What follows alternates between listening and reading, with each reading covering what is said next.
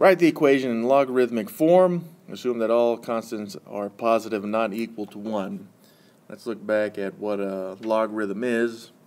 So if we have the base to the power of y, it should equal x. Alright, and that's the form that we have.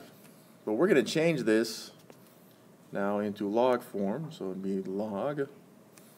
The base is, well, it's still the base, but it's of the answer, so it's of x, and this should equal y. Well, if this is the case, if we can identify what each of those are in this original problem, then we could just fill in the blanks. So 2, here is the base, so the base is 2, and we would have the log base 2. The x is the answer, 8.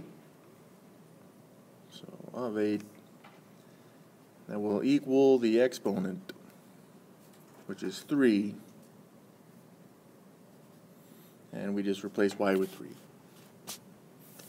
That's as far as we need to go.